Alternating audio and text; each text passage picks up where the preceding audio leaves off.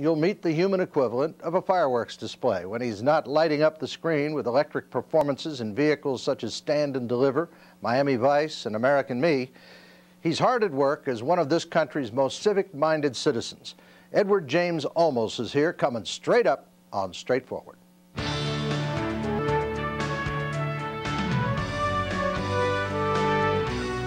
Some people gravitate toward community service with a vengeance that others apply to winning a lawsuit or hitting a baseball. That kind of devotion belongs to Edward James Olmos, who spends more time in service to other Americans than he does on his own thriving career as an actor, director, and writer. Welcome and happy 4th of July. Happy 4th of July to you too, Roger. Happy birthday, America. Happy birthday, America. What do you remember about 4th of July when you were a kid? Was it a big day with sparklers, firecrackers, or what did you guys do? The biggest. Really? It was the biggest. It's one of the biggest holidays that I remember as a child. It was colorful because all the family would get together, and of course my mother would and all the adults would have the most fun because they got to do the fireworks that they did get. Yeah. So they tried to make it calm and sane. As we got older, it got a little bit more fun because we would end up doing the fireworks ourselves. Yeah. I loved it. When was it that you knew what the 4th of July was all about? Anybody ever explain it? I'm trying to remember my own childhood. I think we just thought it was about fireworks and stuff, and then finally we came around to realizing it was America's birthday, but it took a while. Yeah, we were almost all of the adults in our family have been in the armed services, so it was a big day. It was a big day. It's a big day for all Americans, but especially the veterans. Yeah. And my stepfather had been in the war, and so it was always a wonderful experience. Do you think most Americans realize how hard we had to fight to make this country free? I think they do. I think that people, the majority of the people in this country, I think, really appreciate everything that America stands for. And that's one of the things that happens once in a while. You get an opportunity to listen to the negative, but very seldom do you get to hear the positive. There's a lot of great people who are really appreciative of exactly what America stands for. Tell me about your family. How'd you grow up? You grew up in East LA, I guess. Yeah, I was born and raised in East Los Angeles in 1947. I was a post-Second World War baby, and I was born in the first Japanese hospital in Los Angeles after the war. Yeah, the first one ever built in well, there's a picture of you looking a little... Oh, Jesus. Hey, you look a little goofy there. This is a surprise here, Roger. I don't know where they got that picture. Oh, boy. At first I thought it was me, but then I realized it was you. All babies sort of look like baked potatoes, for about the first 6 months. They all look the same, don't they? It was most unusual because, like I was saying, I didn't know how unusual until I went to visit my doctor, who was about 4 years ago. I went to go visit her, who had been my doctor, and she told me a little bit of our story. She was 91 years old when I went to visit her 4 years ago. Wow. And Dr. Ichioka, and she's retired, and she was in the camps during the Second World War. The detention camps on the West Coast that we set up? Yeah. And most unusual lady, very strong lady. And to be a woman, to be Japanese, to be a doctor during that period of time was an extraordinary experience. So I was brought into this in a very extraordinary way. My mother is a great lady, one of the great ladies. And tell me about your mom. Oof. Right now, on this 4th of July, she's at the Los Angeles County General Hospital. She works in the AIDS ward from 11 o'clock at night till 7 o'clock in the morning, 6 days a week, and she's been doing it for years. And she holds the hands of people who are passing on into the next understanding. That's her real main understanding. That's what she does. Wow, that is something, huh? She really set a high standard of understanding of what this life is all about. I have a 51-year-old brother, and I have a 12-year-old brother. So you figure it out. Yeah, I don't want to have to think that through, but yeah. That's interesting. My mother walked into the hospital one day, and a child was being given away, literally, into adoption. And she said, "This can't go on like this." And she just took it. And they gave it to her in the emergency hospital, in the LA County Emergency Hospital. It's really, it's a different kind of a life. And that child is very happy. My little brother is a wonderful, wonderful boy. Does he know you're a big star, or does he just see you as sure? I mean, big brother? I'm his big brother. You know, Yeah. I'm his big brother, and my mom's a great lady.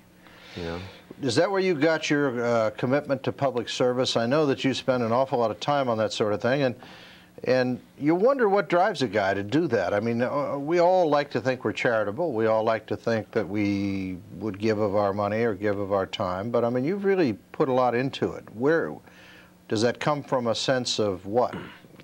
I think that you hit it. I think that you definitely learn the behavior in which you deal with in your life, and it's something that I learned from my parents and my grandparents. And it's just I don't see, I'm so overwhelmed when people say, geez, you do so much. I know so many people that do so much more than I do. And I must say that it's all, you know, again, I'm very grateful. People ask me why you do this, why do you do so much of this work for free and you go out in the community. I say, because I've been very fortunate. I have a wonderful family. I'm very, very healthy. My children are healthy, and the more you give, the more you receive. But there's a line in Hollywood. I mean, there are a lot of Hollywood stars whose PR firm says, you know, you ought to be in favor of something and wear a ribbon or do this because, you know, we can get you a little press on this if you do it. And then there are guys who actually do it, who do things. I mean, I had John Denver here the other night, and I don't agree with John on some of his environmental stands, but I believe that he's truly committed to his environmental positions, his commitment to restore or maintain the wilderness, and so on. And he really spends some time and effort on that, in that, as opposed to just somebody who announces he's for a charity. Is there a lot of that in our world where people are kind of doing it as a cheap publicity stunt as opposed to really doing it? I wouldn't know. The people that I've been able to understand and that I really am very grateful for have all been people that have given themselves beyond the call of duty. Most of them don't even ask for the publicity, nor do they want the publicity. And that is really the key. You know. Were you shy as a kid? You strike me as maybe you were shy. Yeah, as a kid. I was. Were you? As a teenager? Yeah. I had I took my first acting class was in college at the age of 17, and the reason was at the time, oh boy. I don't know where they got these, but I'll tell you. They called my mother. That's what That's they did. what they did. They called your mother. Yeah, my mother's the only one that has those kind of pictures, so I'm going to talk to her. She's not working enough hours at that hospital. She has one more night she could give them where she's not hunting up pictures.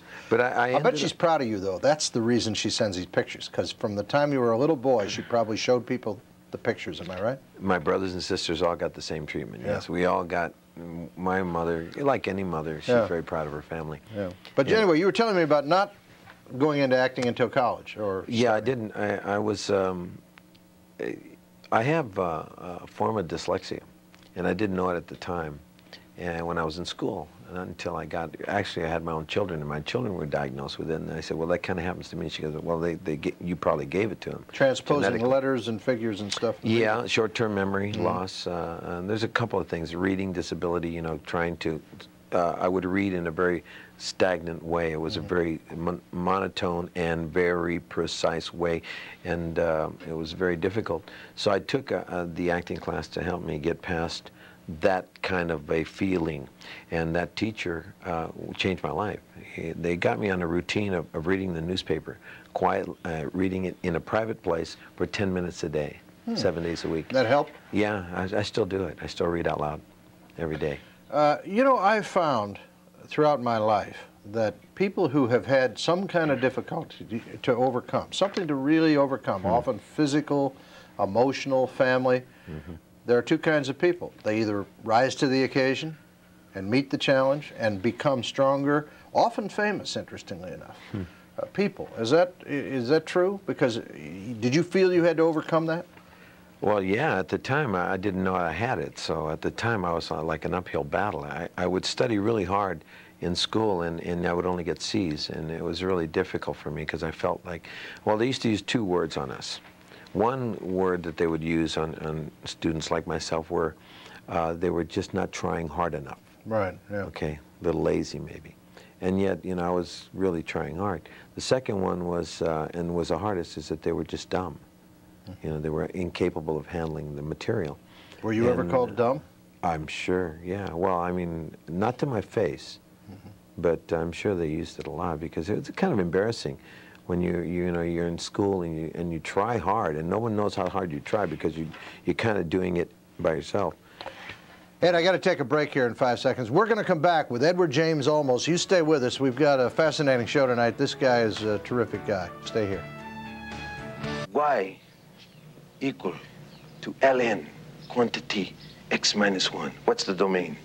X is greater than -1.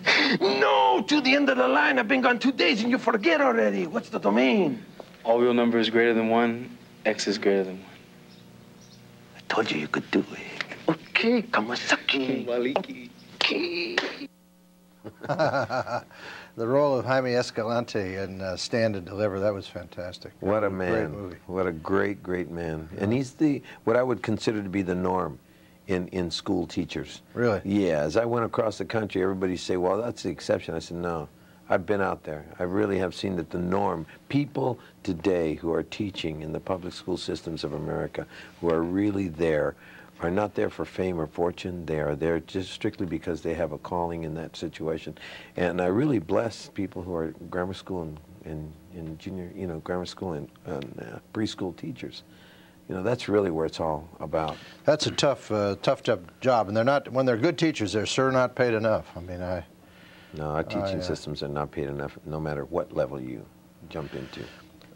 Let me go back, because we were talking about overcoming problems and tragedies, and I've been interested in a couple of different issues, well, a lot of issues over the years, but two that this country has that are very difficult are the race question, the racial tension in our country, which I think we have to solve or the country will eventually become unglued.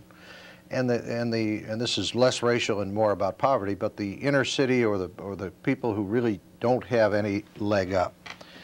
Is there any way to connect what people with handicaps often do, which is to directly overcome it? They take on their toughest challenge and overcome it. Is there any way to challenge these kids and say, look, you got a bad break. This is tough. You're in a tough spot, but only you can get out of it. And try to challenge them out of it in that way? Can you tap into something in the person that will force them to overcome their weakness? It's hard to say whether there is a formula or a way of doing that. All one can do is put that feeling out there. Like what you just did right now is phenomenal. What you've just done right now is that you even posed the question. By posing the question, every listener that's listening to us throughout the country that will see this, millions of people, will end up thinking about that question and how they will participate in that feeling of that question. And the answer to that is, I found my answer to try to understand that, this problem that I see that has grown and evolved like everything is evolving and changing. That problem has evolved and changed, and that problem of motivating young children to get outside of what they feel they can't get outside of and change their lives for the better and become strong and healthy. And I've done it by way of just allowing myself to go into schools for free. I go to schools, I've never been paid to go to a junior high grammar school, high school in my life.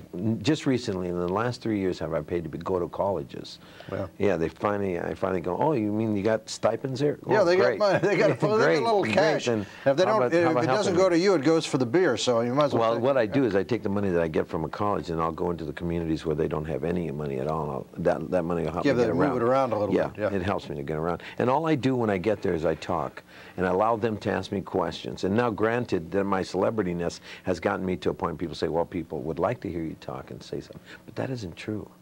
That isn't true. I started this 23 years ago, long before, there was any celebrityness to who I am and what I am. Matter of fact, it has helped me gain the strength to become the character that I am today. Right. Is because of the amount of time that I've spent in the communities giving of myself.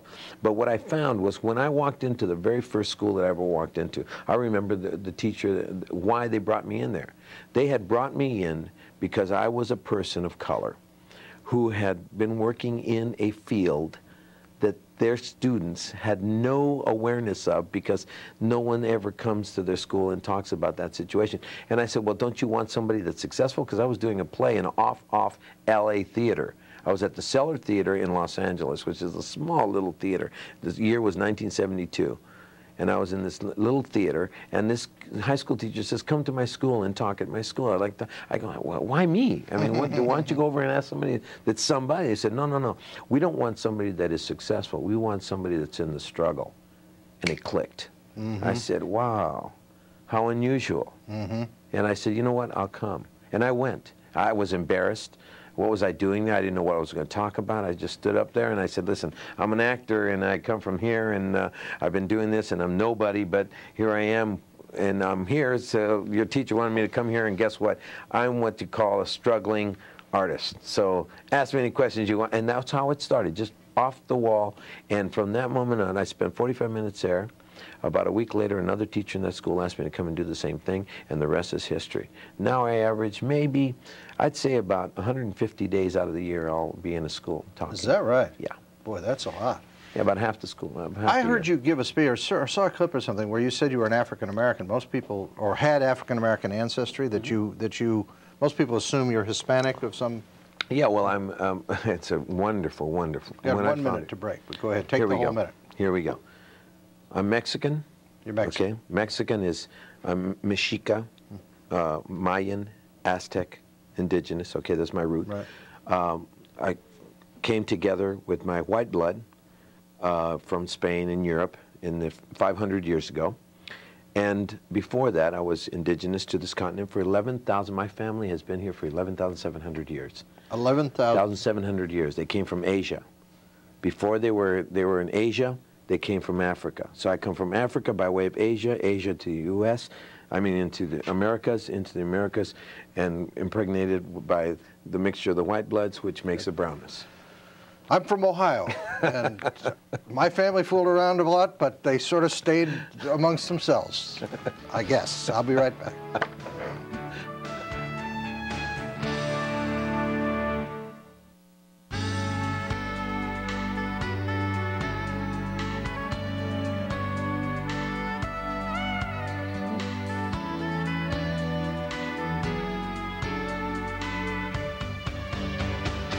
Talking with actor, director, writer, composer, Eddie James in the Pacific Ocean. I remember that.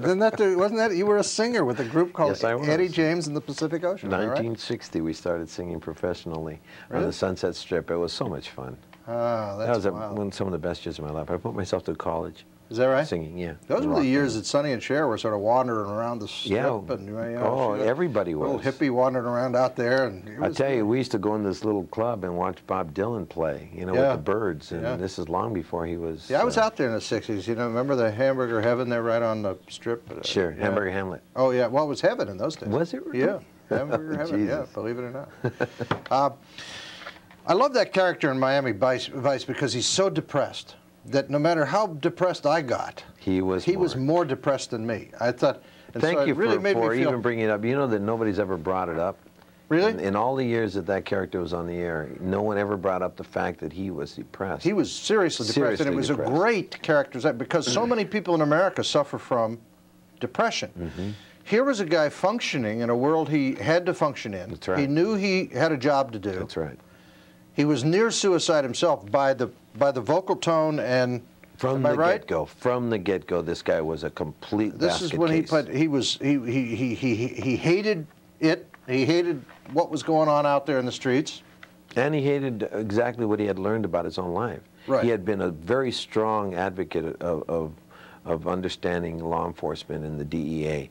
And during the time when he was in Vietnam, fighting in the Golden Triangle, years before he was a cop, became a normal cop in Miami, he was brought down by the CIA had to turn them over, his whole group over, for a larger perspective. They had to sacrifice them for something bigger. And he thought he had lost his wife and his child and everybody. Right. I thought it was a magnificent characterization, and as I look through television history over the last 40 years, that character does stay in my mind as one of the characters that was so definitive, and most people missed it. I mean, they were watching Don Johnson and they running around with no socks on and the new coat and everything. I used to get hate mail. You got hate mail? They thought that I didn't like Don and Philip. Right. And No, it was not about them. It was this guy was just a basket case. You never knew. Pain. I kept expecting an episode where the guy takes the gun out of his drawer and says, "That's it." Well, a couple of times he went in way over his head, you know, and a couple of times he did. In Bushido, he went way over his head, and he tried to save the life of his best friend's wife, who was a KGB agent, and that was way beyond.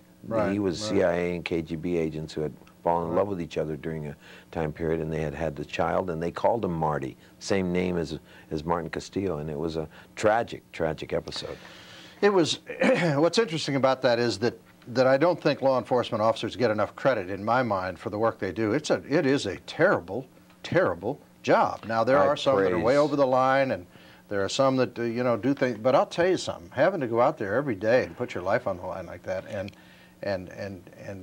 face down some bozo, you know, and you can't shoot first. I mean, I could not be a police officer because I would kill 63 people a day. I mean, just if anybody looked like they were going to pull a gun, I'd just shoot because you don't know who's out there. I mean, these people are crazy. Aren't you happy I'm not out there on the streets? I'm so glad you're I couldn't do that job. I couldn't sit there and watch a guy reach in his coat and I'd say, well, I have to. Internal Affairs says I have to wait till he shoots me before I do anything.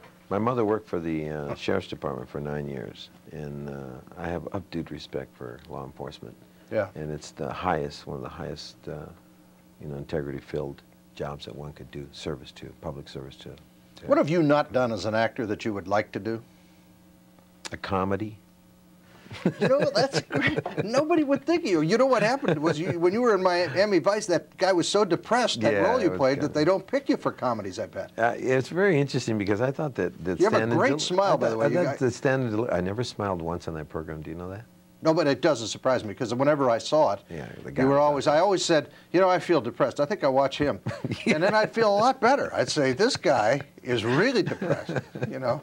So, well, I'll tell you, I thought in Stand and Deliver, you know, that would have kind of like clicked something off that people would to recognize your ability in comedy. Yeah. You know what's funny is I see it in your eyes and I see it in your smile. I mean, but you know, the flip side of all tragedy is comedy. Okay, comedy is not being funny. Right. Comedy is situation. That's right. So, you know, you put a face like mine in a situation that's pretty funny, it could become very funny, I think, you know. I think they did that well in some of the airplane movies and stuff like that. They would get very, very solid actors and put them in very incredible situations, like Lloyd Bridges, and you know, and you know, it was wonderful. I loved. It's a great character actor named Austin Pendleton. I don't know if you know Austin, but he was in. He's been in a lot of things, from Catch-22 and he was in Pretty Woman. But he always plays the part. He was the desk clerk in Pretty Woman, and he looks serious all the time. But he is funny because he plays serious in a situation, and it's counter to what's actually happening. And Austin's a good friend. He comes from my hometown, so, and he's been a guest on the show. But he's sort of, you see him in every movie. It's somewhere doing just about a minute of great stuff. You know? It's just wonderful when you see it. You were shooting a movie here in New York, or are shooting a movie? Is that why you're here in town? Yes. What are you working on a thing called Into It, which is a very, very strong and passionate film. It's a cross between Moonstruck and Postman Always Rings Twice. It's about a family where a stranger comes in and changes all of their lives. And it's about coming to terms with those changes. And it's a very, very tough family film. At the same time, family meaning about a family. It's a film that the filmmaker has wanted to make for almost 25 years. Maria Conchita Alonso. Yeah, Maria's She was here about a couple weeks ago. She was here because she's in Spider-Woman on Broadway. Yes, she is. She's a funny lady. Yes, she is. She's a great talent. She's like... she sings, dances, and acts. You know, she is really funny. She told us that she likes men's rear ends the best. I mean, that was one of her things. I said, what do you find sexy about a guy? And she says, they're behinds. That was her contribution to culture here at America's Talking. Maria Conchita, we'd like to have you back to explore other options. Tony Garofalo, my producer, said you had to do a heart attack scene. Was that today or? Today. What'd you do? Yeah. It was pretty intense. Have you ever, you've never had a heart? I've never had to experience one. I've done How'd you know how to attack. act one? How do you know how to We brought a specialist, heart specialist in for 3 hours yesterday before right when we started the scene, and he stayed with me and told me exactly what would happen. So you so you grab your chest. Yeah, go through the whole process. Yeah, it's pretty intense, and needless to say, most people do not die at the site. No, if they get them to the doctor within 24 hours. 24 hours, they're okay. It's mainly a pain. It's like, you know, like anything else, you feel short-winded and you get pain. In this case, this attack is it's a grand, you know, grand mal, almost like a grand mal attack. It's very intense, and it does kill him. So I just gave away a lot of the movie. Well, you just gave away the movie. The movie, I think, will intrigue you. I want to go back to comedy, because have you ever done comedy in theater? I know you worked in Little Theater and... Oh yeah, in theater we did a lot of comedy. It was wonderful. It was that's what we bit our teeth into. It was actually doing theater of the absurd. That's what we called it. And in the early '60s, when we were doing this, in middle '60s, it was wonderful. It was the best way to cut your teeth. And I did theater for up until 1982, and that's all I did. I produced Hot L Baltimore off Broadway in '73 down at the Circle in the Square, and it's a tragic situation, but there's a lot of humor in the situation if you know the play. Hot L Baltimore. It's a Lanford Wilson play. I know the play. And Judd Hirsch, I think, was the desk clerk at that time when we first did it, and it's a funny play. And then they moved it to television as a sitcom, but it won't play that way because it's an American tragedy. These people were tragic figures. But in their tragedy, they found humor. That's what was really interesting about it. Tell me about your current marriage. Your wife is a very attractive actress. Yeah, she's a great lady. Lorraine Bracco, she's a great lady. And I'm very, very fortunate. We've been dating for about 5 years. Have you? Yeah, and we got married about 1.5 years ago. How's marriage working out? Very well. Does it? Very well, yeah. We explore that on this show because 2 of my staff members are getting married within the next 3 months. I've done everything I can to discourage this because I figure that if they can... If there's, because there's young Melissa over here as one. If the reason is because if I can't discourage them, then they really want to get married, and then it may work, right? But if you go in half-heartedly, well, I've sort of been through it a couple times. That's the point. Today is the birthday of our country. It's the birthday of this network, also America's Talking, and each show on this network is honoring a person whose work in the communities of America has made a difference, and everyone at Straightforward agrees, and that's why we're honoring this man tonight. We're going to do it officially when we come back with our honoree, Edward James Olmos, right after these messages.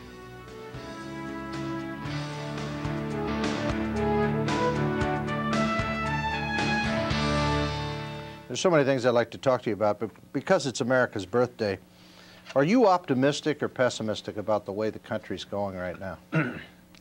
Optimistic because of the youth of this country.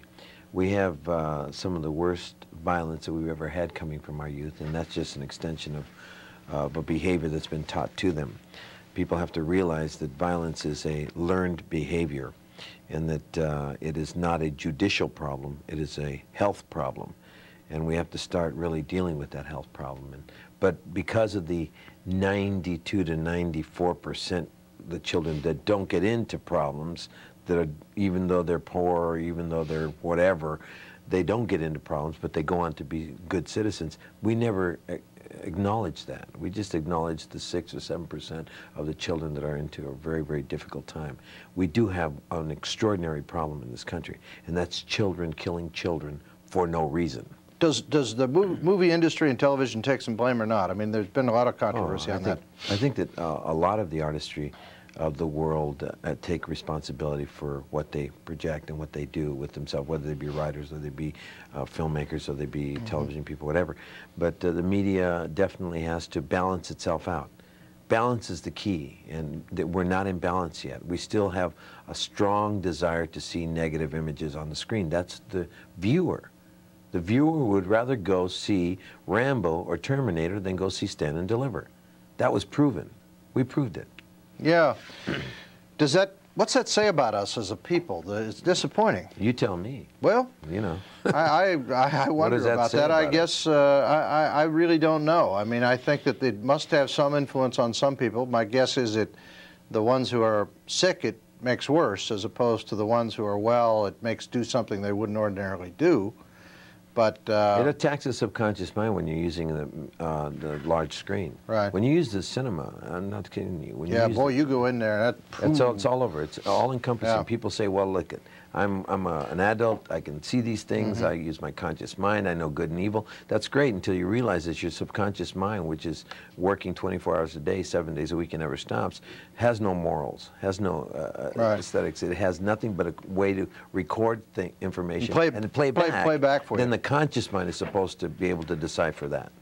Okay, I want to make a presentation to you, but before I make this presentation, I'd just like to say that, to me, patriotism is made up of many things. One is your contribution to your fellow Americans or fellow man. In fact, great Americans often put less emphasis on acquiring things and more on contributing to others. My guest tonight has certainly done that by his contributions, and he is a great American. So on this day of celebration, when our country is 219 years old, America's talking is 1 year old. I'm 37 years old, but that's irrelevant. No, I'm not.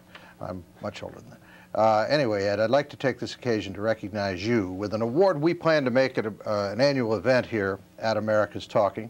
It's our Great Americans Award. We know that your devotion to the public good started long before you became a celebrity. This acknowledgement is our way of thanking you for your outstanding efforts on behalf of all Americans. There you are. God bless Thank you. Let's hear a little applause here for my crew. Okay. Thank you. Okay. Thank you very much, Ed, and keep up the good work and all the good works, and say hello to your mom. I will. Okay? You can say hello to your mom right there. Hi, Mom. Okay. When we come back, the diva of cabaret, Ann Hampton Calloway, will be with us. So you stay right where you are. You are going to hear something that is unbelievable. She is really good.